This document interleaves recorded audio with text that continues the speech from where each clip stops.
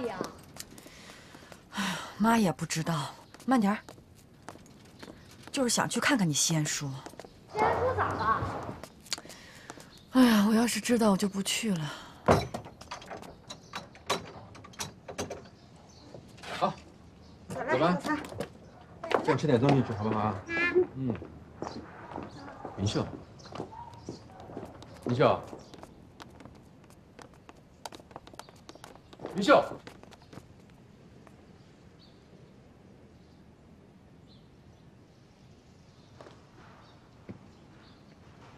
起这么早呢？穷人起得早吗？咱们都一样。您不一样，您是上早朝，廖副站长。云秀，谢谢你把这房子打扫得这么干净，还晒了被子。那是当然的，毕竟住了这么多年，一定得打扫干净啊，要不然就落下个无赖的骂名了。谁骂你啊？谁敢骂我呀？我行得端，走得正的。那不完了吗？谁会骂你呢？ 我自己骂自己行不行？我骂我忘恩负义，骂我害人非浅，骂我是个白眼狼，骂我不是个东西。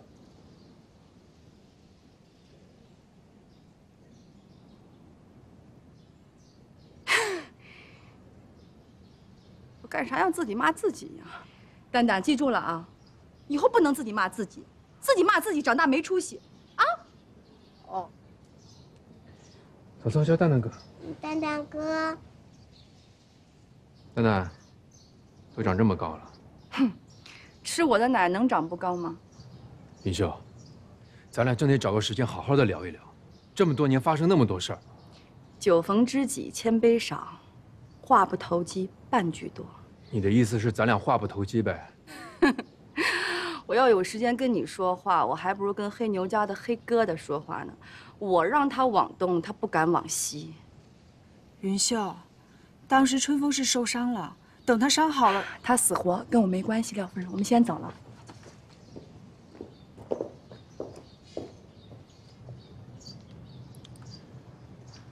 我看他能骂我一辈子。上班吧。走了，草草。走了。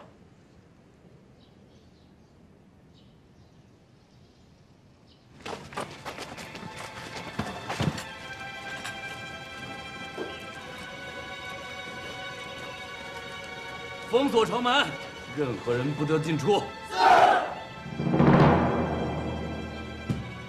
包主任。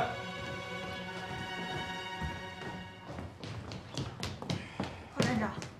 马上给戴老板发报。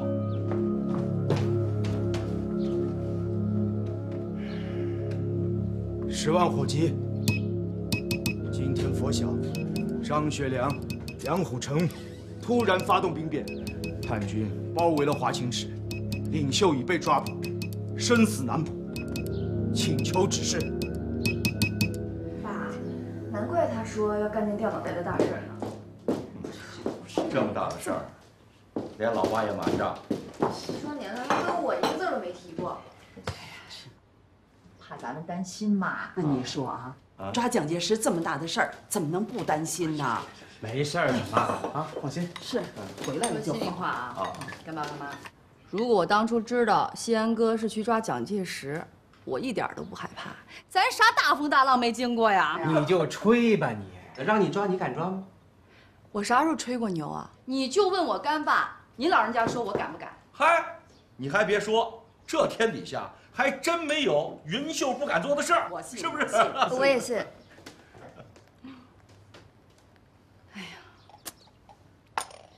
你说，咱西安城里的人知道这事儿吗？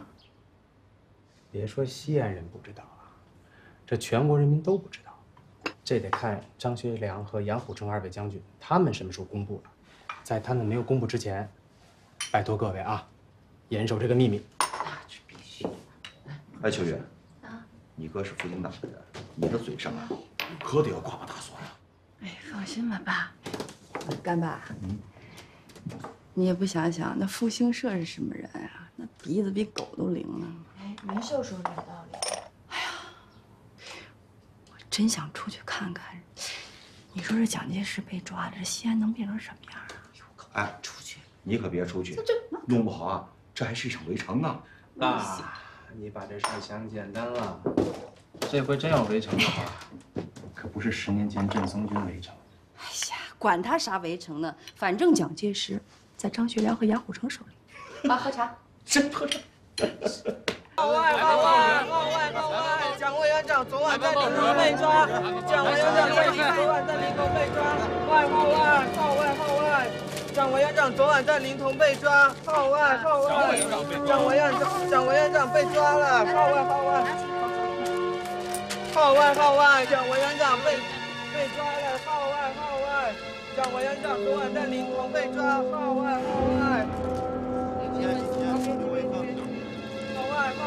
蒋委员长昨晚在临潼被抓。哟，蒋委员长被抓了。就是。云秀，咋？蒋委员被抓了，你就能当委员长了？别胡说八道了，我要跟你说点正事儿。还正事儿？你说你，我一个中年妇女我都关心政治，你一个当官的不关心政治，眼不明心不亮的，你等着倒霉吧，还想当大官？我什么时候想过当大？你也当不了，你爹要是皇上的话，你就直接继承了。你行了，我跟你说，这些年你还别说这些年，真有些老百姓想攀大官啊，以为攀上了这官有问题能帮着解决，没想到真碰到问题的时候，这官啊把老百姓一脚踹到阴沟里去。这些年呀，这当官的没一个好东西。明秀，打我回来你就没给我一张好脸看过。你可得小心点了，万一这蒋委员长……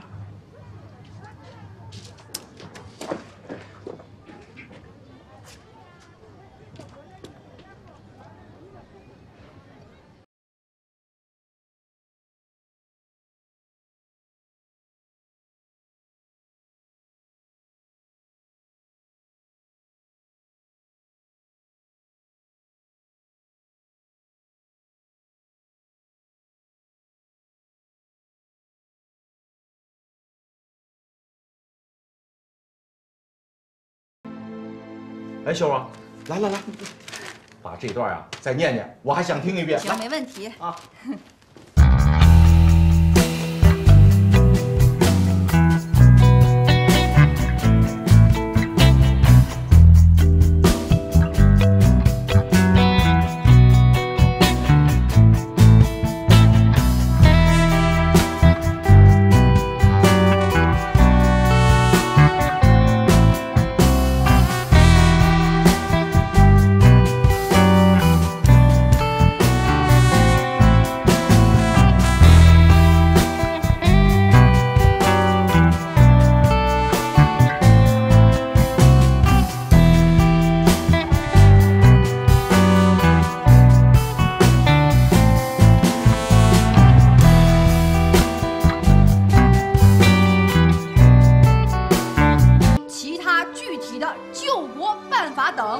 蒋中正随即乘飞机离开西安，张学良亲自陪同。当日飞抵洛阳，26日蒋中正抵达南京，至此西安事变和平解决。好啊！虽然现在委员长已经平安回到南京，但刚刚戴老板又发来急电，要我们立刻执行对参与兵谏之人的秘密暗杀计划。所有参与者一个不留。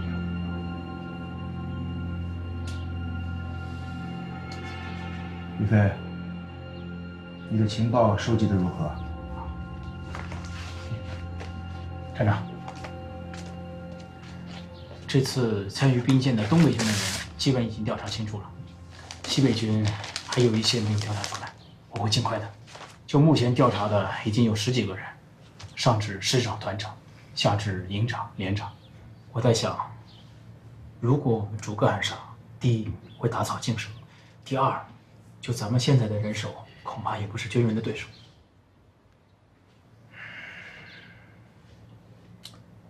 廖副站长，你觉得呢？我觉得吕飞说的有道理。可是戴老板的命令，我们得立刻执行啊！命令是得执行，但总得想一个万全之策吧。这些个日子呀，我是天天都盯着这事儿啊，生怕打起来呀。哎，这下可好，西安事变和平解决，不打了，还可以联手收拾那狗日的小日本。哎呀，你说张学良跟杨虎城，这事儿办的，这叫得死呀！哎，我说，咱要不要庆祝庆祝？我还正想这事儿呢，我就觉得咱水车巷的人啊都得参加，每个人敬我哥一杯酒。那我哥是拎着脑袋干的大事啊！行，就听你的，马上办。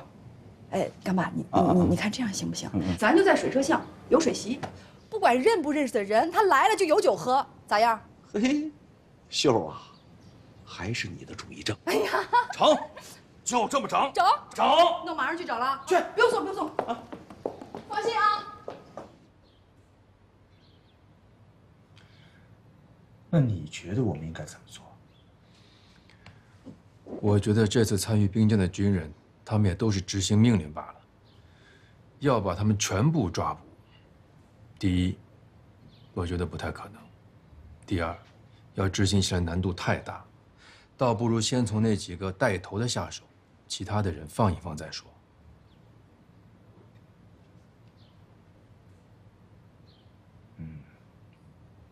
有道理，有道理。那就让我们看看，先从谁开始下手。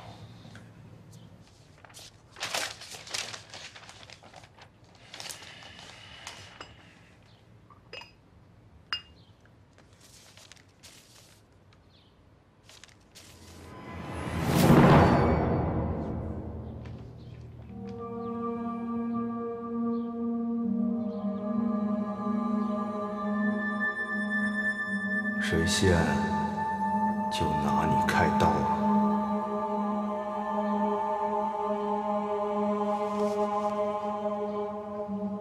就他了，干掉水仙，必须一枪致命，干净利落，绝对不能有任何的闪失。大家觉得我们站里谁最适合执行这个任务啊？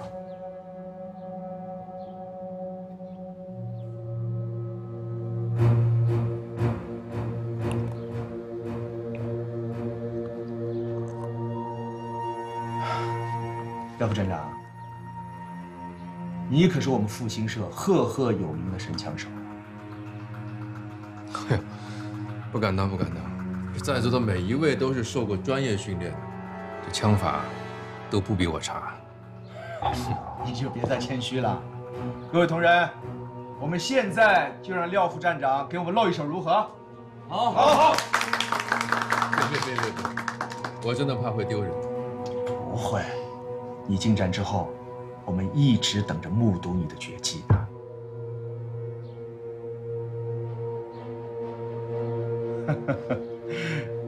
我在外面等你。走。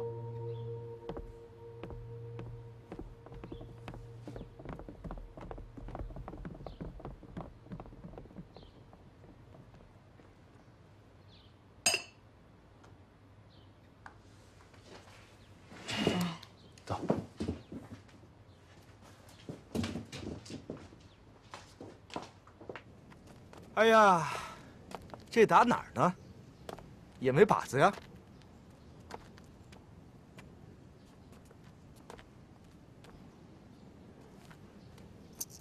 廖副站长，还是打这个吧。这主意好。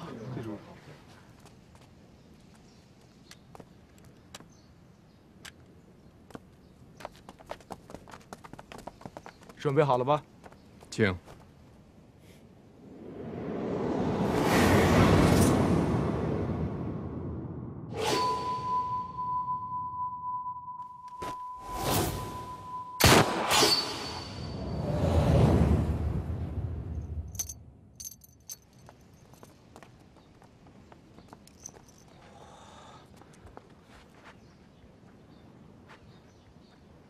这也太神了吧！看看。正中间呢。廖副站长，我平时很少服人的，今天我服了。不值一提。桌子没对齐嘛啊！对齐了，对齐了。哎，婶子，把你的盆拿过来，把这边擦一擦啊。黑牛，黑牛，来，这边还是我把嘛。哎，秀了啊！吃的和酒都备足了吧？哎呀，不要操心了，不要管了啊。说实话，我有些担心，毕竟这次我们要暗杀的对象是你的妹夫。你要是觉得为难的话，贺站长，党国的利益高于一切，春风坚决服从命令。其实这工作本来我想派别人去的，可他们的枪法实在是……要是万一有什么闪失，那帮当兵的非得砸了我们西北站不可。刺杀水西安对我来说是责无旁贷。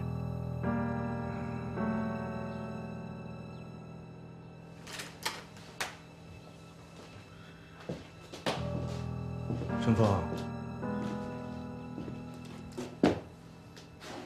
我知道，你和水西安一起在水车巷长大，感情好的像兄弟一样。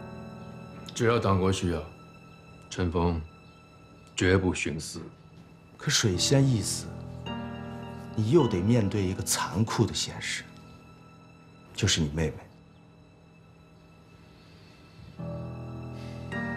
说实话，我不可能不为我妹妹的命运感到遗憾，但是再遗憾、再伤心，也无法和党国的利益相提并论。你我都是对党国的旗帜宣过誓的人，贺站长，这一点你不必为我担心。我说春风，以后我们俩说话别老是站长站长的，行吗？亲切点，叫名字，要不然太严肃、太生分，是吧？柯站长，咱俩现在聊的不就是严肃的事儿吗？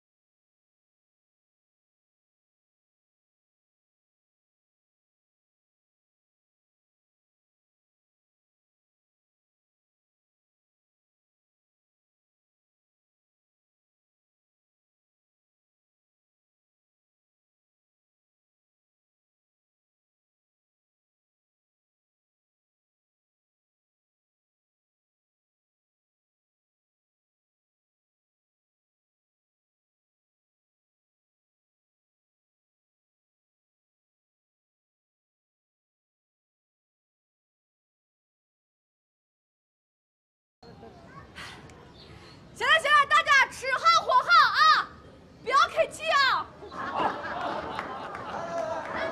妈，我能喝吗？不能喝。能，今天高兴抿一口啊，来喝一口，抿一下就行啊。哎呀！你看你点出息啊！没事，等你长大了，妈教你喝酒，把这给你爷。好了，你快坐下吃点东西吧。哎呀，男人不喝酒咋在世上走嘛？来，吃菜。来，各位街坊邻居，我水西安，谢谢大家。我不是什么大英雄，我只是作为军人执行任务罢了。要说大英雄，应该是我们的张学良和杨虎城将军。来，咱们敬张学良和杨虎城将军。来。敬张学良、杨虎城将军。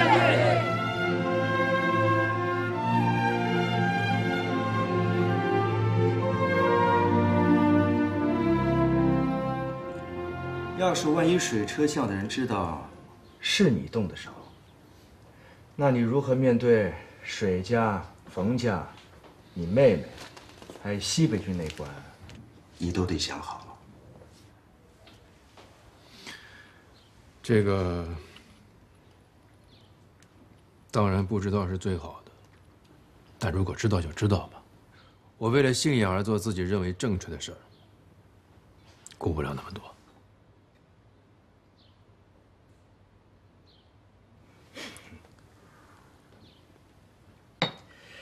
佩服啊，你的勇气真是让我佩服啊。那春风，那你准备什么时候动手啊？我想明天先去打探一下水西安的行踪。一般来说，刺杀都会选择人少的地方下手，可我却想反其道而行之，我想专门挑选热闹的地方下手，而且是水西安常去的地方。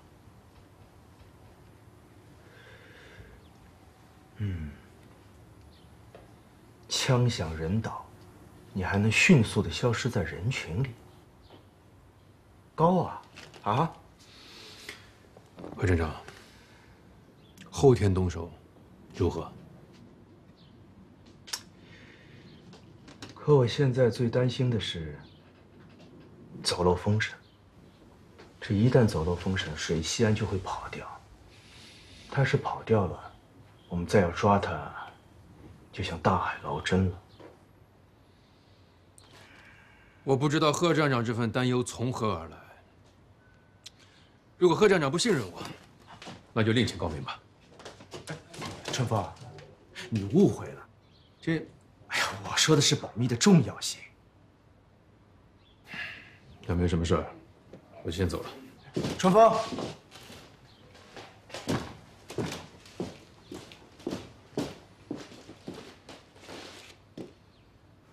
春风，我一直记得10年前你在城墙上鼓励过我那句话，你说，希望有一天能听到我打出一片天下来，就是因为这句话，一直鼓励我好好做人，好好做事。现在我已经是复兴社西北站的站长了，以后这片天下不但是兄弟我的，还是兄弟你的。好好干，我等你的消息。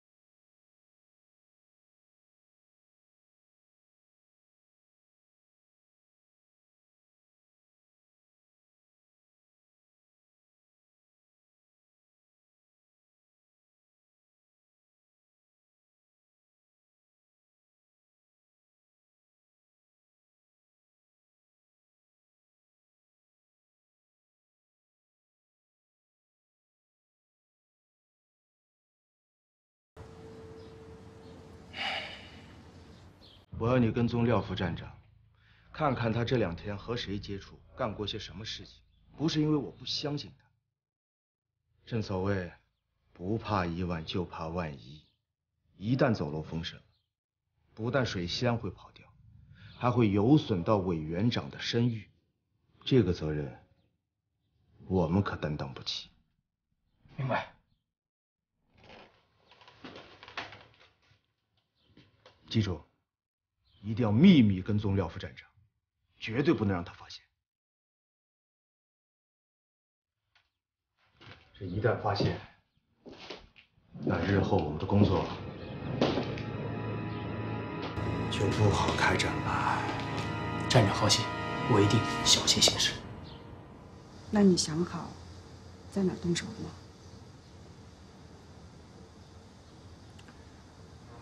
找一个人多的地方，人多好脱身。西安经常会去一家泡馍馆吃泡馍，我想这2天。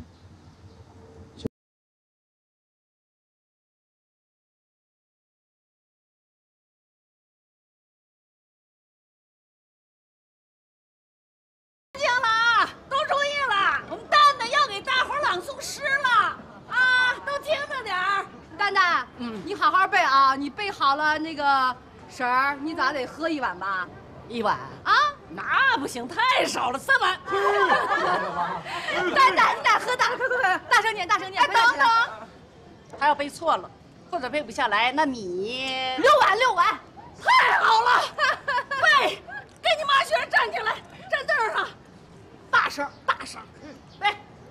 汉皇重色思倾国，郁郁多年求不得。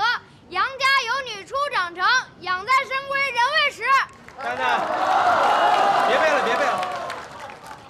别背了，干啥呀？咋了？婶儿啊，不是长恨歌不好，你看蛋蛋是个男娃啊，这个长恨歌脂粉味道太重，男孩就应该背男子汉的诗。长恨歌也不见得都是脂粉味道，就是。 反正我不喜欢李隆基和杨玉环的爱情故事。这杨玉环啊，因为漂亮，被选到了李隆基身边，之后呢，倒了霉，跑到了马尾坡。为了活命，他让杨玉环上吊。你说这是什么感情？这是？哎，那你说，那你喜欢哪个爱情故事？哎，李婶儿，您算说对了。要说爱情，您和冯叔那比他们强多了。对，这个好，这个好。听见没有？ 哎，咱俩有爱情吗？哎呀，不好意思了。你看，喝一个，交杯酒啊！好。我婶今天高兴了。哎，蛋蛋，那你就背一个昨天妈教你那首。秦时明月汉时关，万里长征人未还。但使龙城飞将在，不教胡马度阴山。婶儿，这算好吧？算好。那您得喝一个吧？来，大伙都在喝酒呢。啊，来，婶儿喝。哎，喝。天牛，啥事儿这么高兴？那个水老板设宴给西安哥庆功。喝酒。哎，哥喝酒。蛋蛋，诗念得真好，我老远就听到了。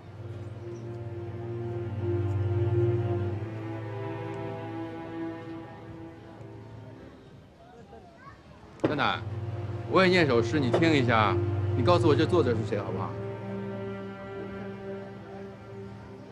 出师未捷身先死，长使英雄泪满襟。杜甫的属相。行了，还轮不到你考我娃呢。你说你个当官的，你在这瞎凑我们老百姓的热闹啥呢？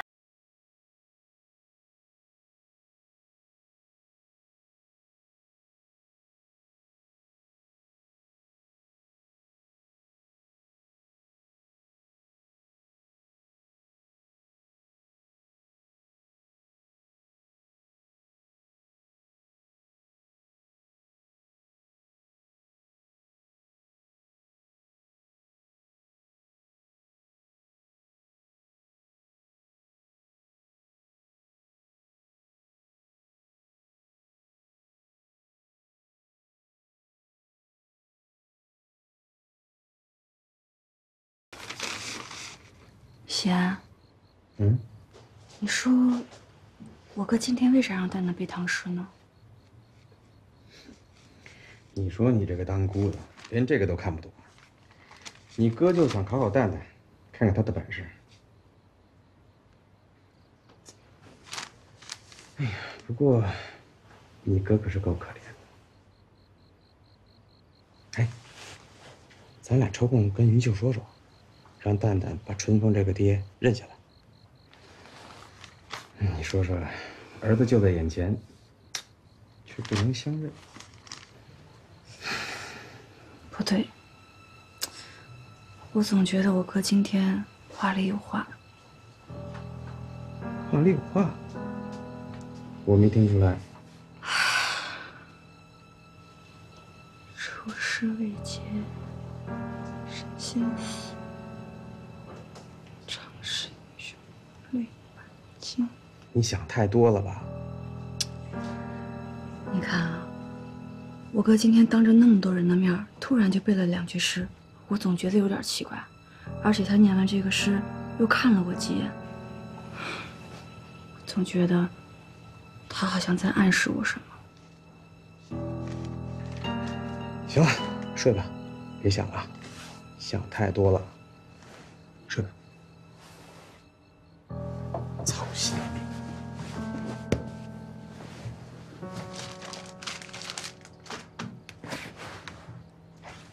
亲爱的，我这2天天天都在想，这辈子我能参与西安事变，值了。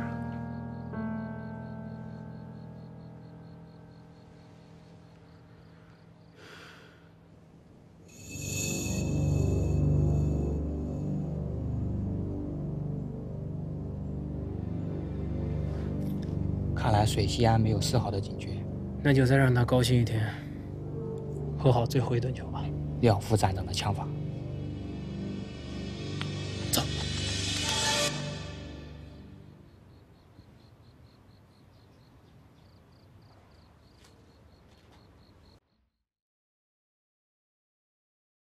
蛋蛋，我也念首诗，你听一下，你告诉我这作者是谁好吗？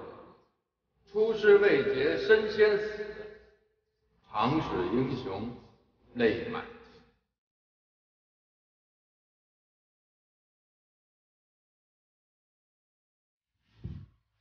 蛋蛋，蛋蛋，蛋蛋醒醒！哎，蛋蛋，你爸今天考你的那个“出师未捷身先死，长使英雄泪满襟”，前面那几句是啥？你给妈背一下。啊，我困死了。醒醒醒醒醒醒！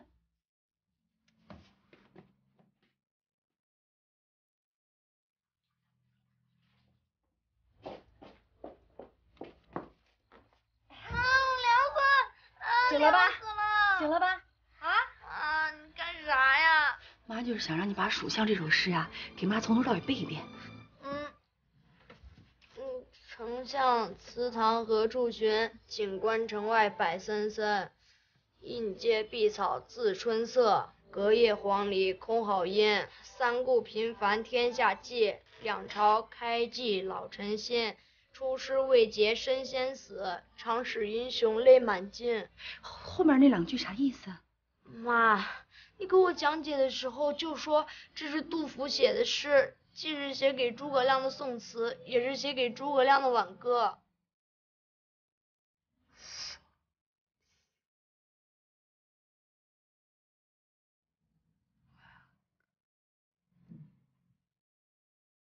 哎呀，我真是太糊涂！你睡睡睡，妈出去一下啊。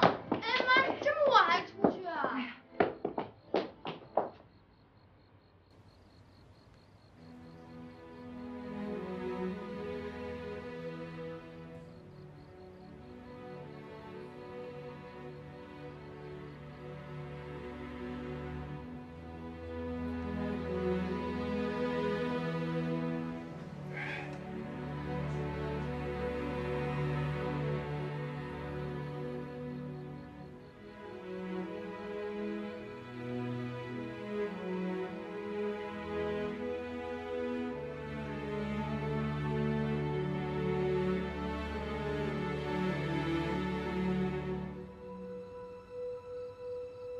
你看，云秀跟我想到一块儿去了吧？要不然咋说我哥突然冒出这2句诗呢？就是。那你俩的意思是廖春风提醒我有危险？要不然他为什么背这2句呢？出使未捷身先死，长使英雄泪满襟啊！你俩太敏感了吧？当然了，我干事一向是靠直觉，我直觉比算卦都准。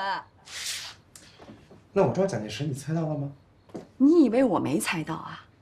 那天晚上我跟秋月、黑牛，我们上了城墙，眼睁睁的看你们卡车向着西京招待所的方向去了。你不信，你可以问秋月呀。是啊，西安，你就听我和云秀的，先找地儿躲一躲吧。就是。躲？我是堂堂正正的军人，好汉做事好汉当。杨虎城将军还在西安呢，我怕什么呀？就算我真有危险，那廖春风肯定会告诉我的。先不说我跟他的感情，我可还是他的妹夫啊。哥，你毕竟是参与抓捕委员长随从高官的行动啊！我抓几个高官随从怎么了？他们要报复，也不会报复我这个小小的团长。他们要找，定会找张学良和杨虎城。你得是挂。张学良已经被蒋介石压在南京回不来了，而且据说要上什么军事法庭。我告诉你，下一步蒋介石该收拾杨虎城了，咱赶紧躲呀！哥，我跟你说，我地方都想好，咱去秦岭。秦岭？啊？那怎么我进去就不出来了？不，咱这风头过了，咱就出来了。哎，你就这样想，风景不是很好吗？咱就全当修身养性了。你要是觉得一个人寂寞，我陪你去。那不是有个洪拳高手吗？我正好学2手啊。嫌我烦也没关系，咱不行让秋月去，秋月跟着去行吗？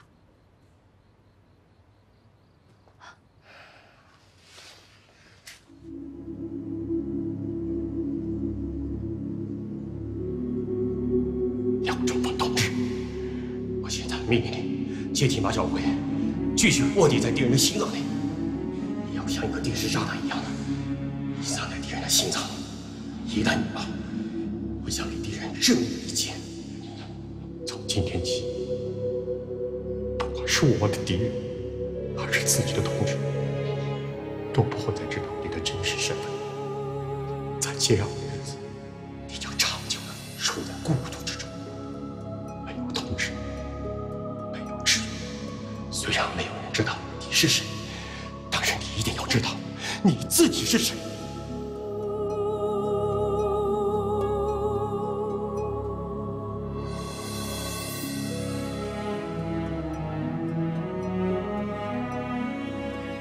如今复兴社的人要我暗杀水西安，我该咋办呀？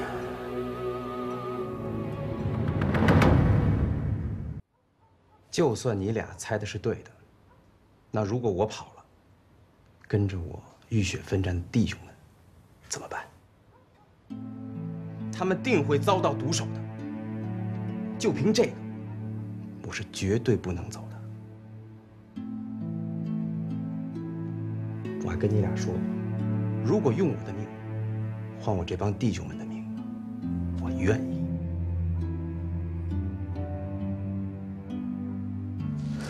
不是，合着我跟云秀说了半天，一句也没听进去啊？不是我没听进去，是我不能走。你走不走？不走。我找干爸说去。哎，等等，你跟他说干什么呀？你跟他讲了，他肯定提心吊胆，你不心疼他呀？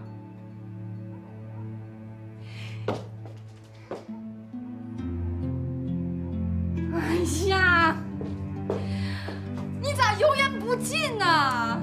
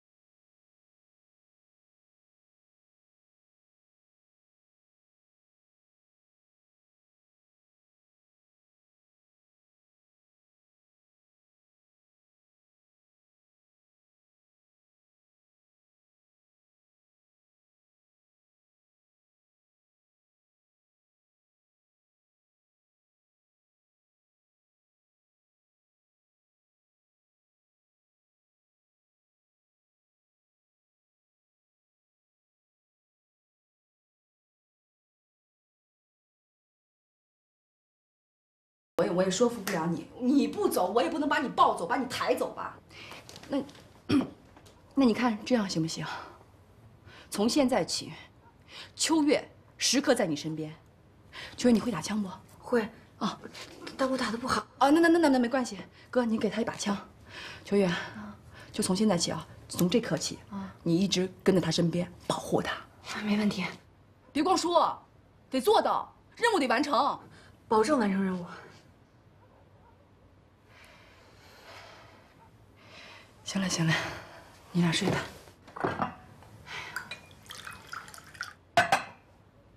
你还有事吗？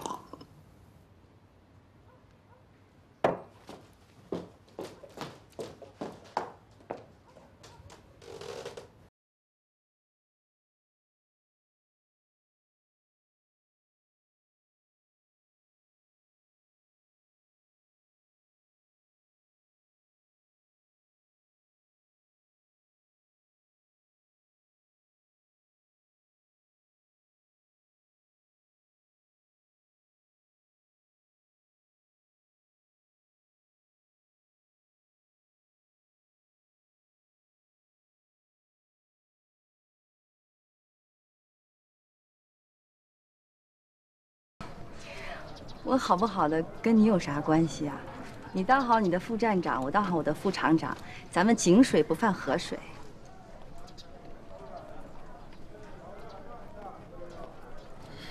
云笑，其实春风一直想跟你好好谈谈。谈啥？其实他对你还是有感情的。谈啥感情？有啥感情？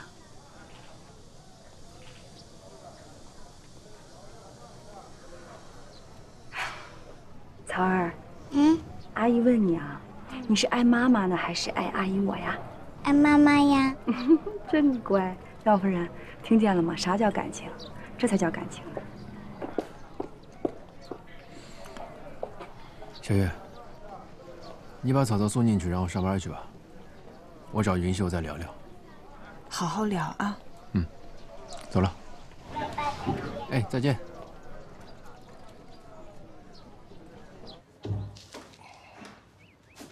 说，婶儿，哎，进来吧。婶儿，说起来了啊。哎，这，你这么客气干嘛呀？草草，快叫爷爷奶奶。爷爷奶奶。哎，快过来！哎呦，真乖。曹操，听爷爷奶奶的话啊，不许调皮。妈妈，我听话的。真乖。行，那婶儿说，我上班去了，辛苦你们了，辛苦。哎呀，别客气了，以后。妈妈再见。听话啊，草草。看看。哎呦，真好看！外边冷吗？冷。冷啊！哎呀，他爸，咱带了廖家2个娃呀。看护好廖家的娃，应该的。多年前啊，咱们家的院子、房子都是廖举人掏银子给你封3娃买的，对吧？我都能背下来了。你别以为就你记着廖举人的好处啊，我也没忘。感恩不用老挂在嘴上，记在心里就行了，对吧？我看见你给我买的衣冠肿了。咋的？现在没衣服穿了，想挖出来穿啊？我知道，你对我有感情。那是我干爸水天年给你弄的。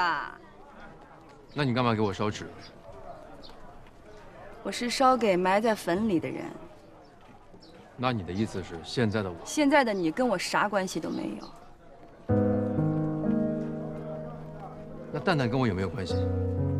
你死了，蛋蛋姓廖；你现在活着回来，蛋蛋姓云。从此以后，你走你的阳关道，我走我的独木桥。不过，要是草儿想找蛋蛋玩的话，没事儿，孩子没错嘛。林秀，你别再说气话了。我知道我对不起你。对不起，那对不起也是可以还的嘛。咋还？你说。你跟郭小月离婚不就完了吗？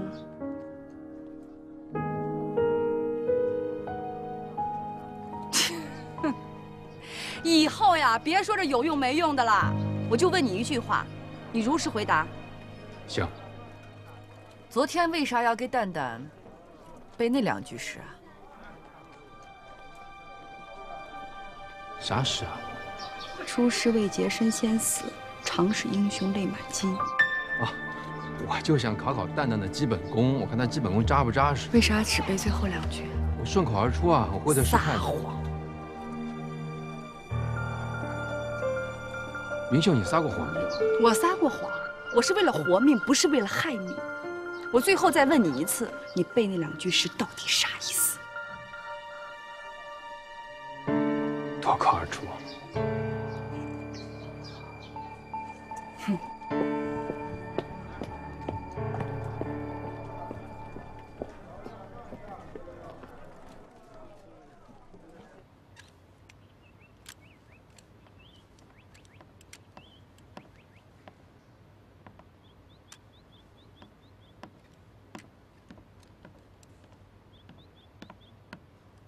秋野，有事吗？云秀说让你给我一把枪。你的枪法我是指望不上啊。再说咱们现在也不是惊弓之鸟。都这会儿了，就别瞧不上我这只小鸟了。危险来的时候，我一样敢面对老鹰。你们女人做事儿都凭直觉吗？这话说的，你不知道直觉是女人的天赋吗？行了。这有枪总比没枪的好，以防万一嘛。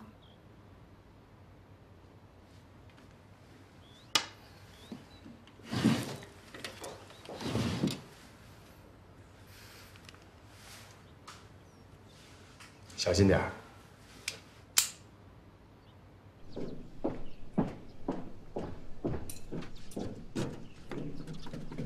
贺站长，那我就去侦察地形了。去吧。春风，哎，我和你一起去。要不站长，我也想跟你去学学行动方面的经验。走吧。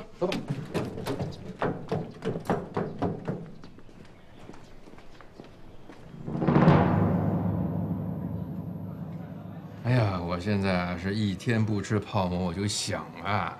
那你这次回到西安了，你就可以尽情的吃了啊！是。哎，哥。哎，秋月，西安你来了？哎，怎么样？吃几个馍？1个。我3个。好嘞。老板，2个碗4个馍。哎，对了，还有，哎呀，曹操没够啊！行啊。这俩娃是真亲呐，这蛋蛋真喜欢曹操。都姓廖，能不喜欢吗？我一直就没想明白，你说这么有文化的人啊，给娃起这名怎么这么土气呢？云秀给蛋蛋起名字，实属无奈。廖少爷给娃起名字，真乃大气呀！曹操还大气啊？野货少不尽，春风吹又生，明白不？呵，哎呀，还能吟2句诗，你也成文化人了啊！水团长，你就那么喜欢吃羊肉泡馍？吃这个长劲儿，我得带兵打仗。春风，你们复兴社西北站对外打着西北剿总办公厅情报科的名义搜集情报，你们都搜集哪方面情报啊？主要是共党的情报，当然也有日本特务在西安活动的情报。这蒋委员长不是说停止内战，一致对外吗？再说共党也在抗日，你搜集他们情报干嘛？而且我也没见你们抓什么在西安潜伏的日本特务。是啊，你是军人，我也是军人，有时候这上峰的意思，咱们当相属也猜不到啊，对吧？哥，嫂子，那个你们先吃着，我们先走了。下午西安还要带兵训练呢。好。水团长，你平时经常来这吃吗？你不知道他，嫂子，他每天中午都要来吃一顿羊肉泡馍，要不然晚上睡不好觉。走了，老板结账。哎，不用了，我来结。走吧，你们。走吧，让我哥结账。再见。再见。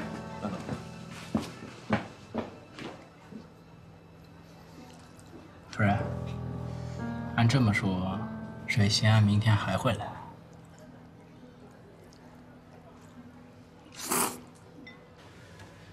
好，就这么定了，明天行动。嗯。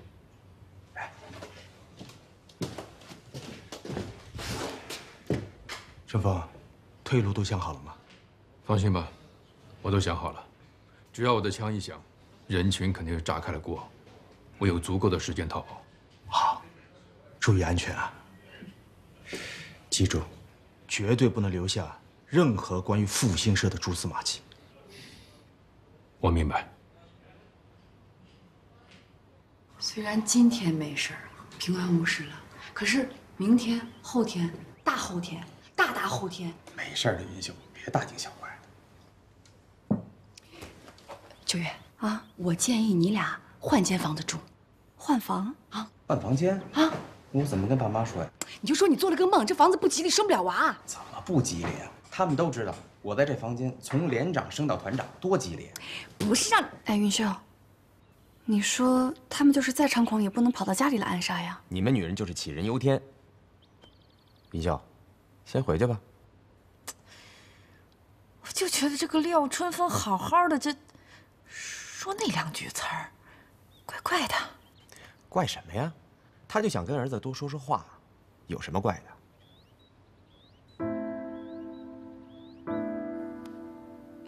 云秀，我有句话，不知道该不该说。你想说，让蛋蛋认爹是吧？妈呀，聪明死了！拍脑袋，脚后跟都跟着动。哎呀，老天爷呀，老天爷，你咋把我生得这么聪明呢？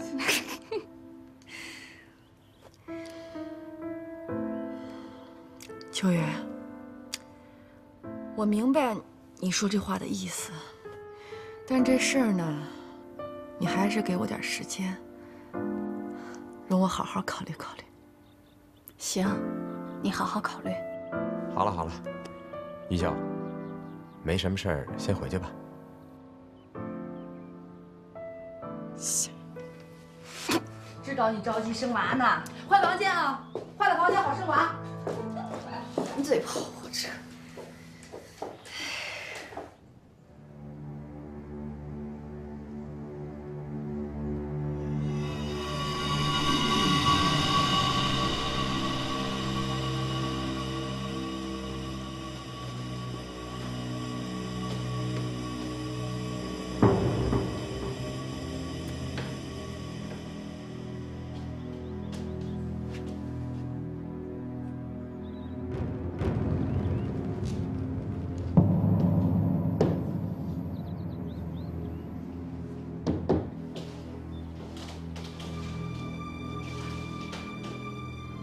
站长，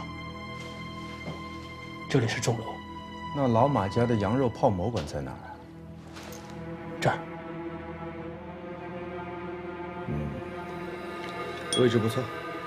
站长，廖副站长现在还没有出发呢。走，找他去。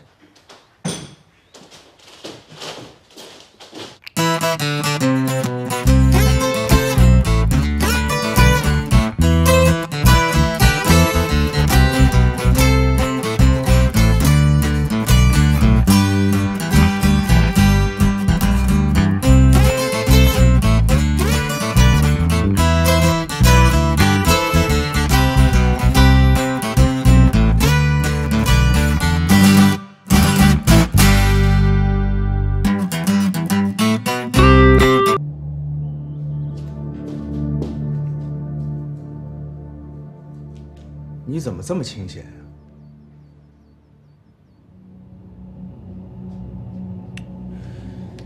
其实每当要杀人的时候，我反而觉得是我最清闲的时候。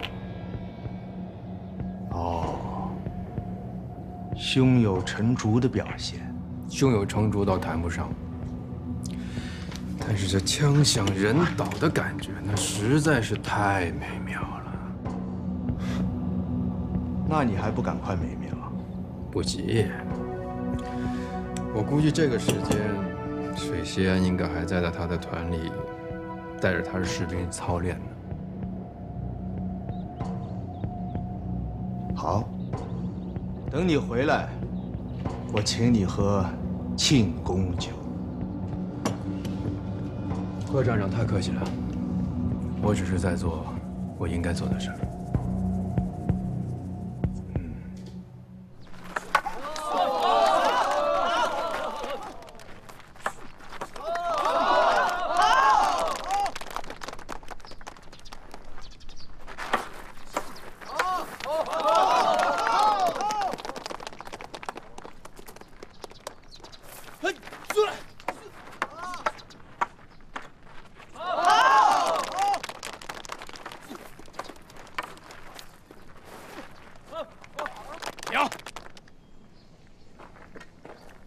你们就是这么练刺杀的，啊？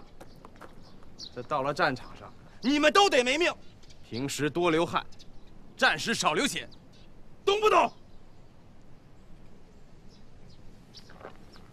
看呐，是不想活了。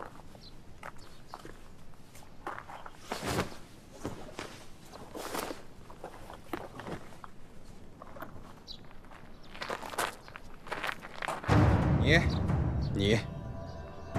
还有你，一起上！来真的，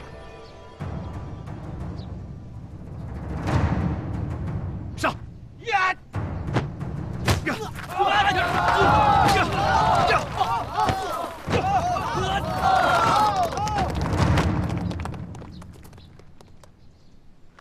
沈团长，我们会好好。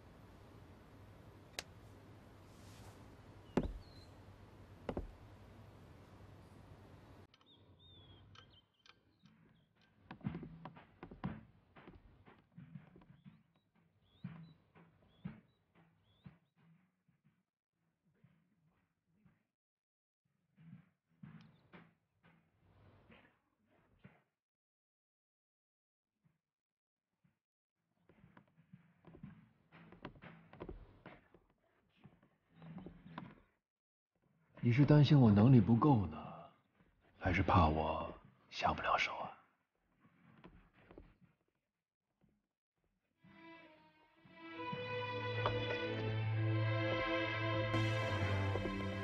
我不是这个意思。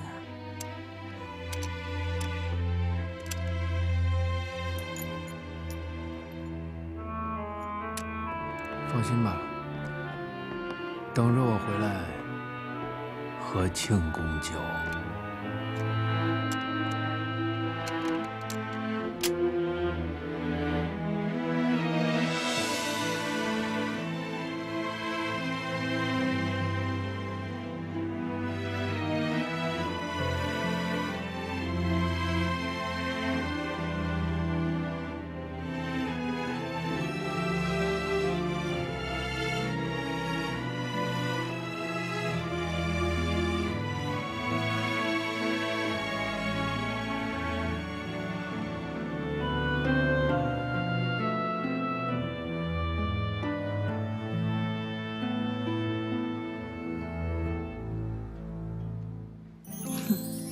你呀，就是仗着自己以前练过，所以那3个士兵才……我那是童子功，不懂了吧？哎，吃完饭回来教我开枪呗。开枪？啊！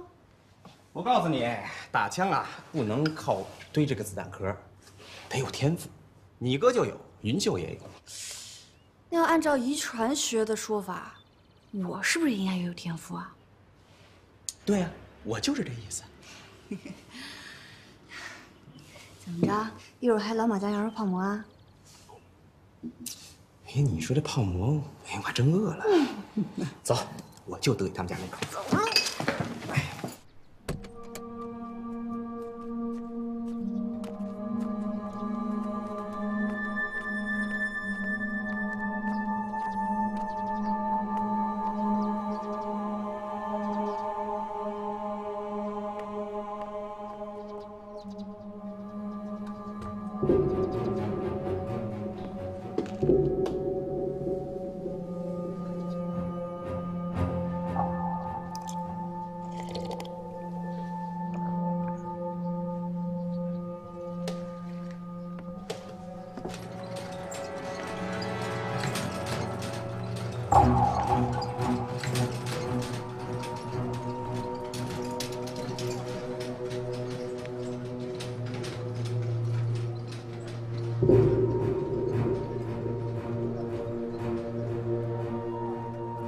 你这么我枪飞我出汗来的，放心吧，真出什么事儿我比你快。不等你打枪，我枪早响了。小心驶得万年船嘛。你这么紧张，我都没心思吃饭啊。你以为我有心思吃饭呢？云秀说了，我得24小时跟在你身边。别听云秀瞎胡说，当年我跟云秀在山西。你好意思说你们在山西啊？云秀说了，要不是当时他故意胡说，你们俩能逃脱朱捕师的追捕吗？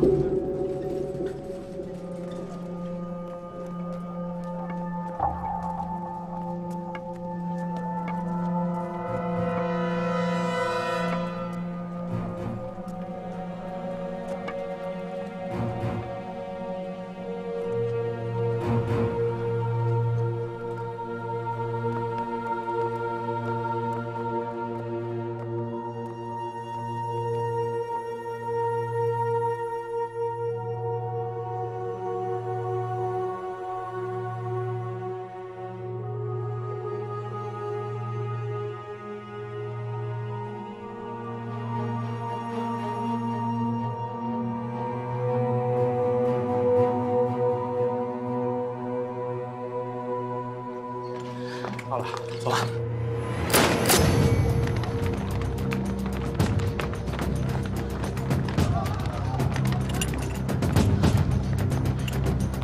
没事吧？没事。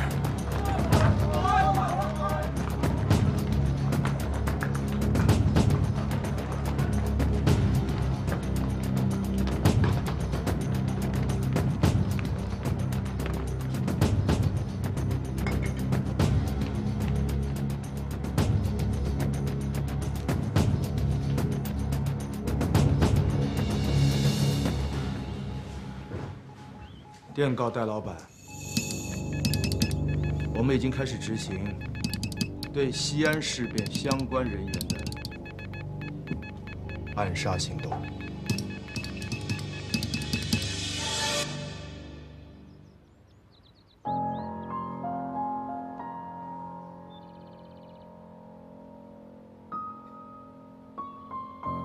我把子弹头拔掉了。这下水西安应该相信，确实有人要刺杀他了吧？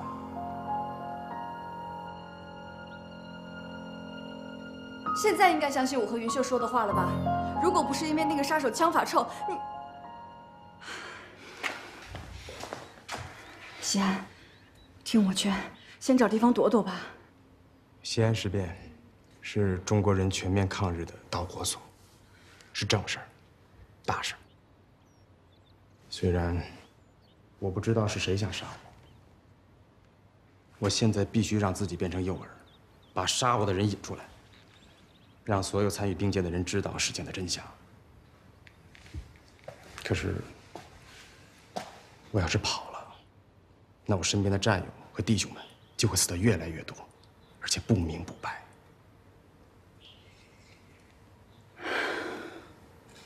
你在想什么？我在想，到底是谁要杀你？难道真的是复兴社的人吗？没有证据，不能断言。可如果真的是他们，我可为什么不提醒我们呢？复兴社也有自己的保密规定。再保密，这是关系到你生命安全的事儿。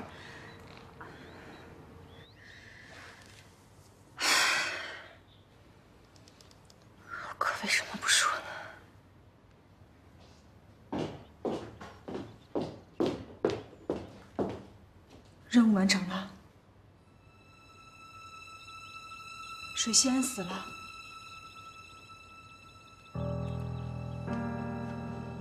只要我的枪一响，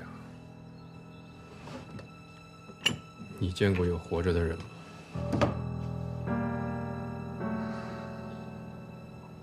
可怜你妹妹了。就等着你去安慰她了。报告。进来。廖部站长好，郭主任，总部有紧急密电，需要您亲自接受。好，那我先去了。去吧。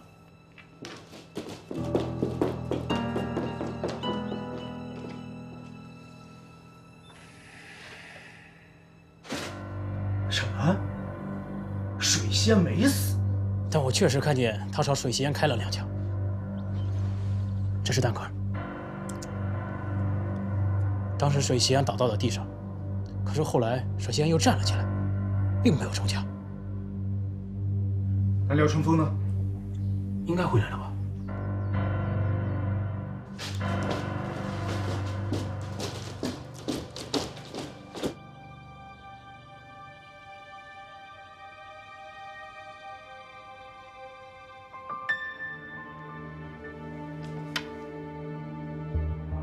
水仙还活着？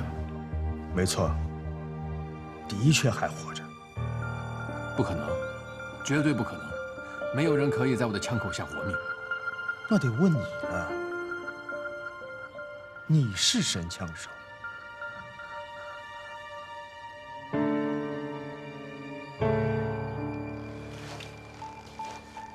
难道见鬼了？你还相信鬼？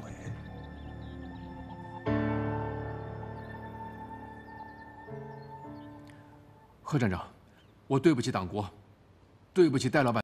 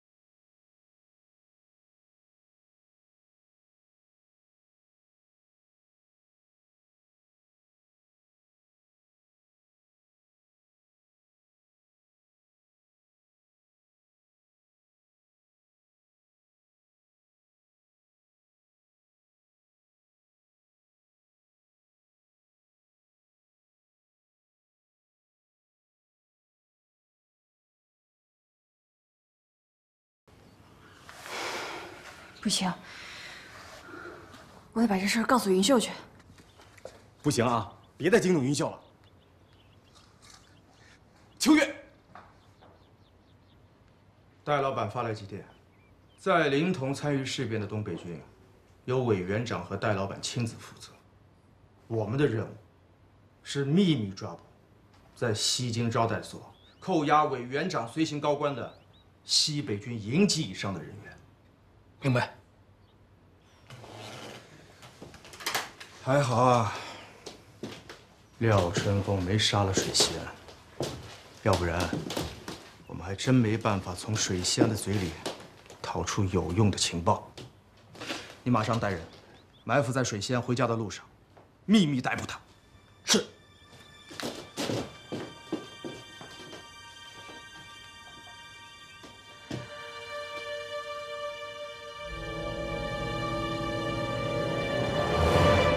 啥？2枪打了2枪啊？是2枪。那你当时在哪儿呢？我当时就在他身边，当时我俩听见枪响，马上就蹲地上了。但是掏出手枪找杀手的时候，人已经不见了，你都不知道现场乱成一锅粥了。你现在知道老虎会吃人了吧？我一直都知道，但我明白你的意思，你不就是想让他赶紧走吗？好汉不吃眼前亏，走为上策。那他要是不走呢？你忘了他上次跟咱俩说的，他要留下来保护他的战友和他的兄弟们。我理解他的心情，明枪易躲，暗箭难防。这些人还会动手的。还会动手？当然了，他们不达目的是不会罢休的。你记住了，这些日子他不准出门，等过了风声再说啊。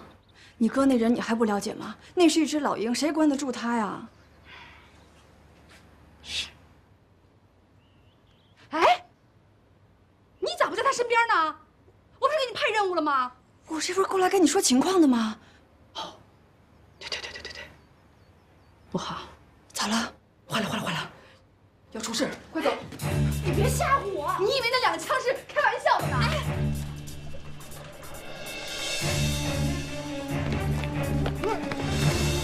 你什么人？你什么人啊？让我停啊！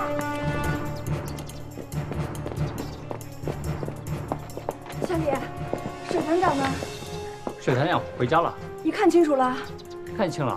水团长走的时候，我给他敬礼，水团长还给我还礼呢。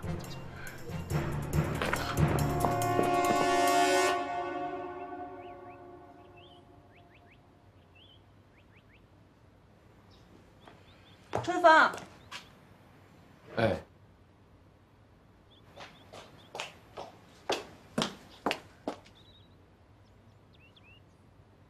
我听吕飞说了。但是我想不明白，以你的枪法，怎么可能会失手呢？哎呀，我自己都不知道，我从来都没失手过。你是不是想到你妹妹了？我真没有。哎，行了，别提了，丢死人了。行，你也别自责了，反正水西安跑不了。什么意思啊？我从你办公室走了之后，接到了戴老板的紧急密电。他要求我们秘密抓捕参与西京招待所扣押委员长随从高官的西北军营级以上人员。我们现在需要从水西安的嘴里知道这些人员名单。估计这会儿，吕飞他们应该已经秘密抓捕水西安了。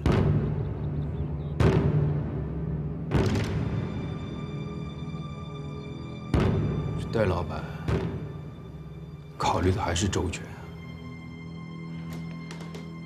没回来呀？咋办，玉秀？秋月。嗨，你兴许跟战友喝酒去了吗？是吧？今天刚响了2枪，他哪有心思喝酒啊？啥？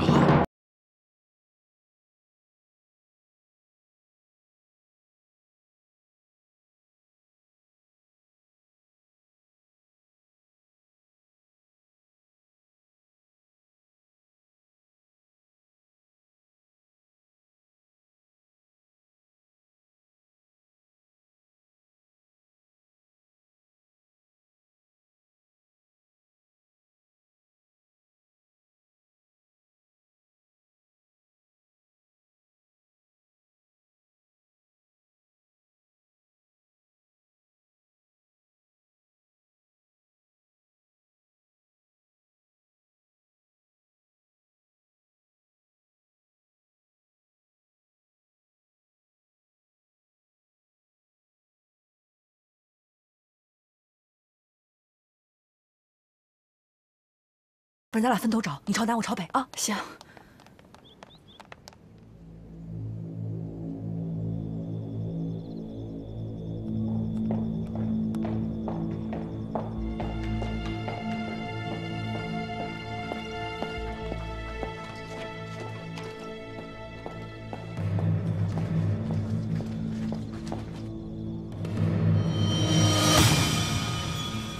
干嘛跟着我？秋月同志，陈泽宇，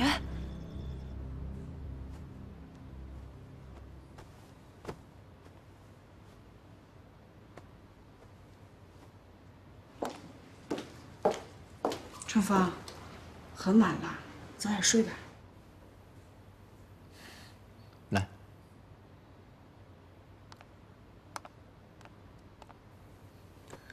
怎么啦？就像明天。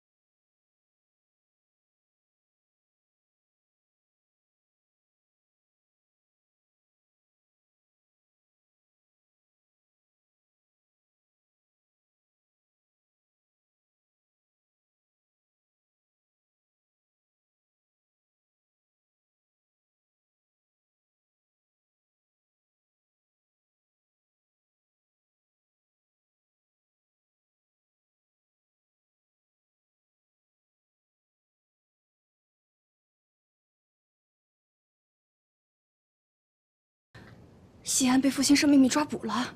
当时复兴社准备秘密暗杀水西安的时候，我接到命令要转告你，可是我从富平紧赶慢赶，还是来迟了一步。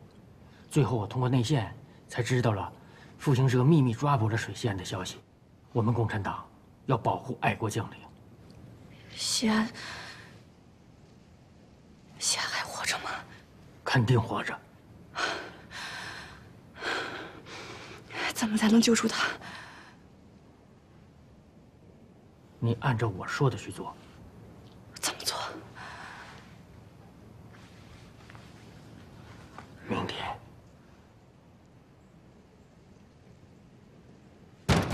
后江山，后江山，你出来呀！你把老子抓来，不就想见老子吗？老子就在这儿呢！出来呀，后江山！王八蛋，胆小鬼，后江山！别闹了，我们站长回去睡觉去了。 告诉你们贺站长，等老子出去了，没他安稳觉睡。水团长，这个地方好进难出。一帮小人！贺江山，你给老子等着！我们现在已经能够确认是复兴社的人秘密抓了西安。你敢确定？我确定，人是他们抓的。那我觉得这事就好办了，只要确定人在复兴社，我有办法呀，我找我哥要人啊。别急。 你听我说，这件事情没有你想的那么简单，这是政治斗争。啥斗争？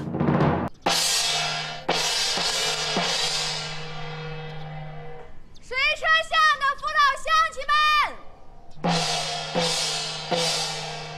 咱们水车巷的大英雄水西安被那复兴社给抓了，现在咱们得赶上去救水西安，你们说救不救？救！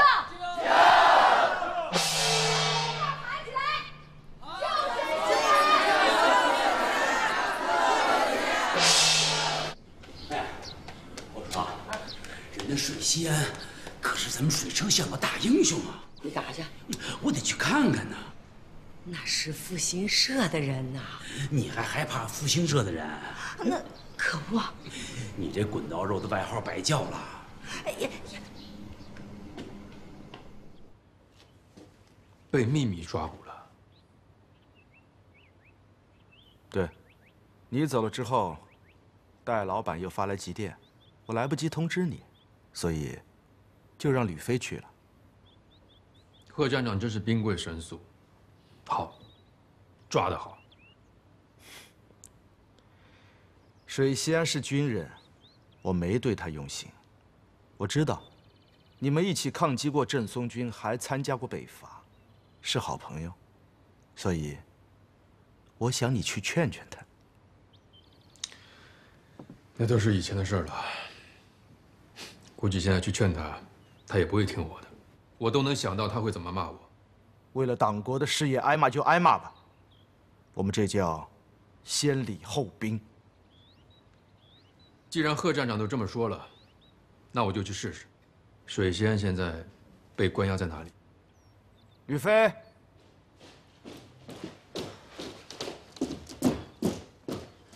站长，带廖副站长去见水西安。是，廖副站长。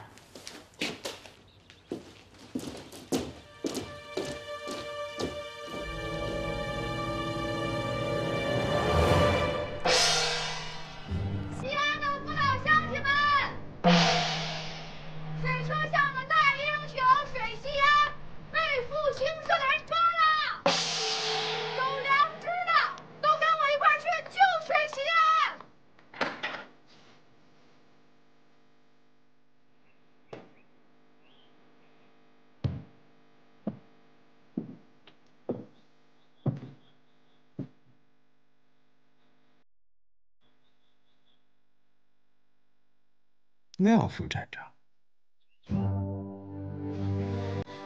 是你要抓我呀？西安。从今往后，西安这俩字儿，不是你叫，以后要叫我就叫我水团长。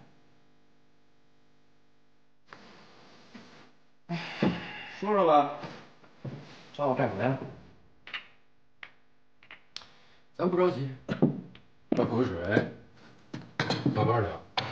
还有什么好聊的？我不就是参加西安事变了吗？来，你说说，抓蒋介石错了吗？我问你话，你说呀。亲爱的父老乡亲们，都听着，水车巷的大英雄被那复兴社给抓了，有良心的都跟我去救！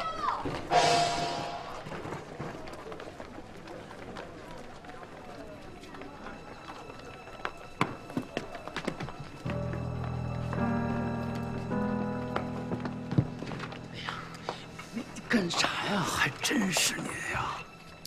哎，你什么事这么急呀？非得现在说？爸，如果我没猜错的话，你是要跟他们去复兴社的情报站要水西安是吧？就是啊，您糊涂，不去。怎么了？还怎么了？您知道复兴社是干嘛的吗？我该怎么跟你解释呢？啊，这个复兴社啊，就相当于明朝的东厂。要多狠就多狠，想要谁命要谁命。您这不是去救人，您这去送死。哎呦，你爸甭管咋说也是个男人，这我要不去，那还不被水车巷的老百姓给笑话死？好了，您的心情我可以理解，啊。这样，您换一个角度想想问题啊。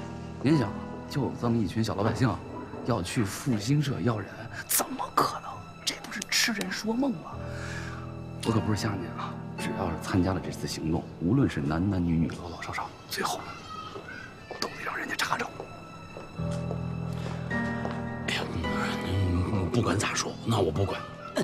人家水仙，人家是水车巷的大英雄啊！我怎么就跟您说不明白，您听不明白啊？这样，您再换个角度想想啊！您想啊，这么一群人乌乌泱泱的，到了这个复兴社门口，肯定得闹事儿吧？尤其是云秀那女人在那儿煽风点火，是不是得出大事儿？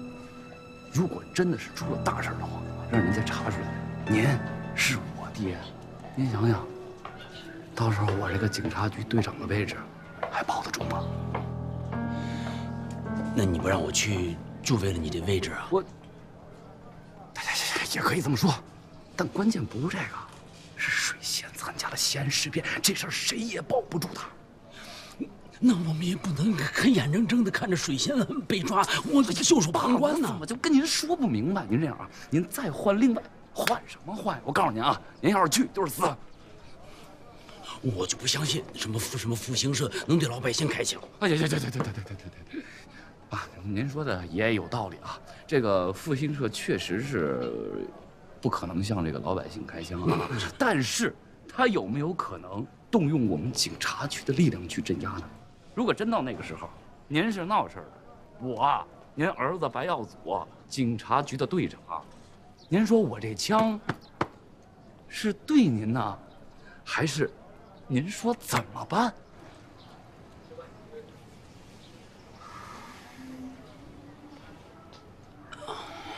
好了，咱听话啊。西安，以下挟上那就叫谋反嘛，这是任何搞政治的人都无法容忍的事儿。你少跟我谈政治，没这个资格。云秀从来都不相信你死了，她在水车巷一等就是10年。可你呢？你在外面花天酒地，还结婚生子，你还是人吗？我都替你感到恶心。西安，滚！你这是怎么跟哥说话的？你不是我哥，我真的不想再看到你这副无耻的嘴脸。给我滚！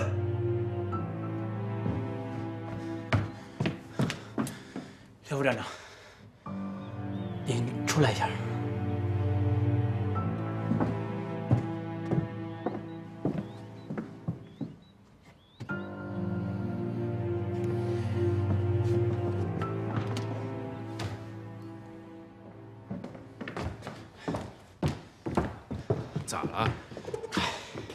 水车巷的百姓堵在咱们复兴社门口，吵着闹着要水西安。这次不是秘密抓捕吗？他们怎么知道的？这我也不知道啊。站长让我赶紧请你回去帮忙解围。走。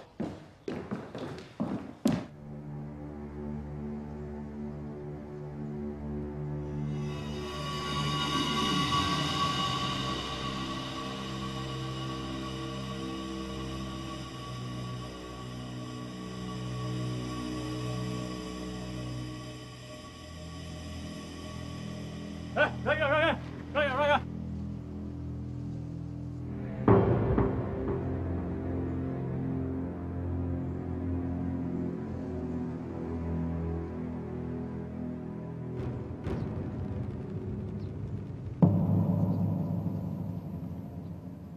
水老板，我们没抓水西安。你敢说你没抓水西安？何江山，你堂堂一个站长，这光天化日之下，你敢满嘴胡说八道啊？云兄，你怎么跟哥说话的？别给我来这套啊！你要是不放了水西安，我们可就不客气了。你听谁说的？我们抓了水西安啊？你咋背着牛头不认脏呢？你，乡亲们，就是他们抓的，放了水西安，放了水西安，放了水西安，放了水西安，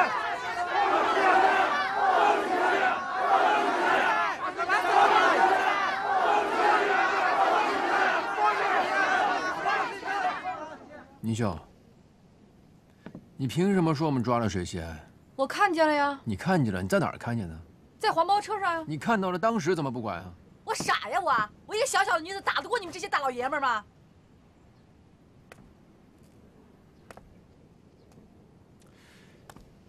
乡亲们，我们复兴社西安站是搞军事情报的，不是抓人的。我们真的没抓水西安。可我儿子昨天晚上没回来。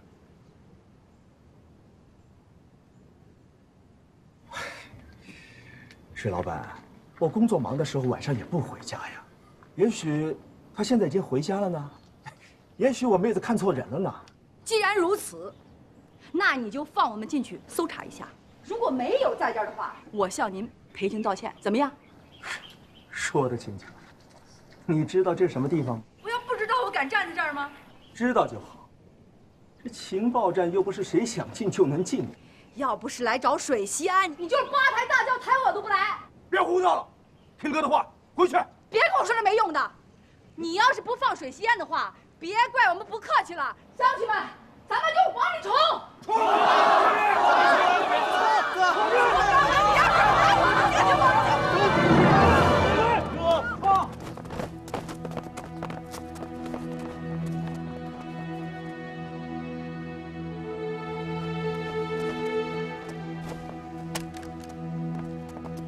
廖春风，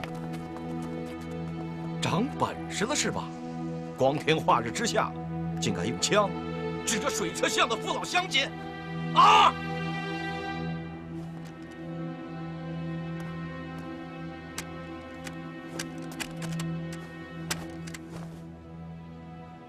兄弟们，你们的团长，我的丈夫，因为参与了西安事变的行动，昨天被复兴社秘密抓捕了。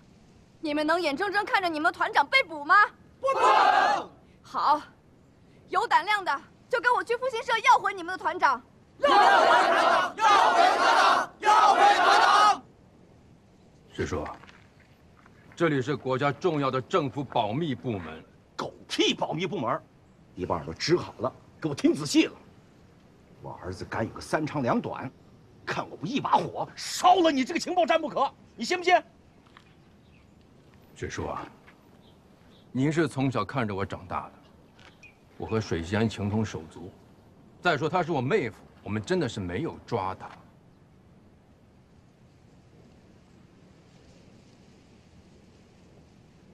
各位乡亲们，你们现在要闯的是政府的保密部门，请你们好自为之啊！你们保你们的密，我们只要水西安。倪秀，你别胡闹了行吗？你这样做是违法的，知不知道？我也警告你，你抓水西安，那也是违法的行为。你没证据，凭什么在这里胡说八道？谁胡说八道了？哎，你要有种的话，就让我们进去找人，找不着人，我们立马走人。我说了，这不是你们想进就能进的地方。啊！你个廖春风，你翻脸比翻书还快啊！你不是拿着枪吗？来，冲我这打，打呀！水叔，你叫我啥？叫我水叔？你当面叫我水叔，你有脸就抓我儿子？我们真的是没有抓他，没有，怎么不敢让我进去搜呢？啊！乡亲们，跟我往里边冲！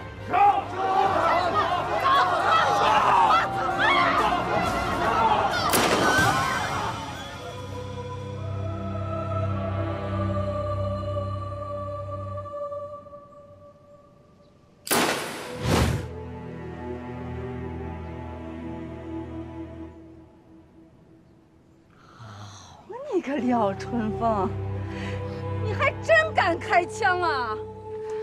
有种，有种啊！有种，你往我这儿来，往这儿开呀！往这儿开呀！往这儿开呀！啊！别走火呀！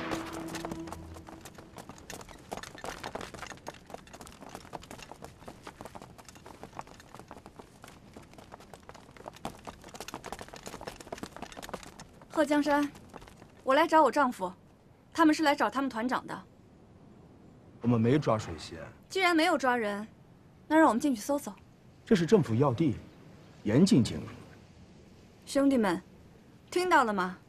贺站长说这是他们的政府要地，不允许我们进去搜。你们说搜还是不搜？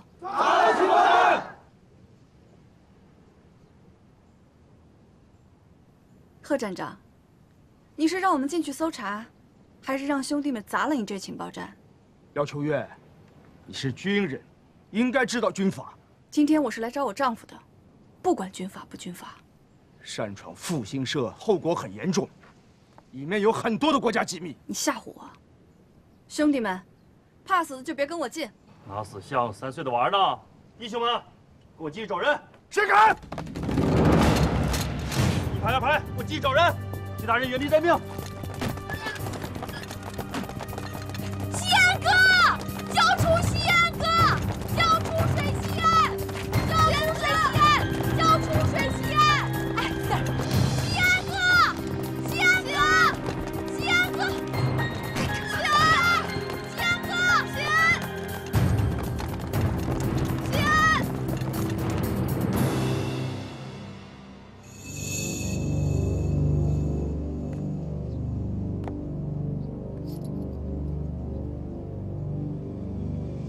贺站长，廖副站长，等我儿子出来了，我可要跟你们俩算账的。水叔，你咋这么傻呢？水西安咋可能关在复兴社的房子？报告没有，报告没有。报告参谋长，所有房间都找遍了，没有开水团长。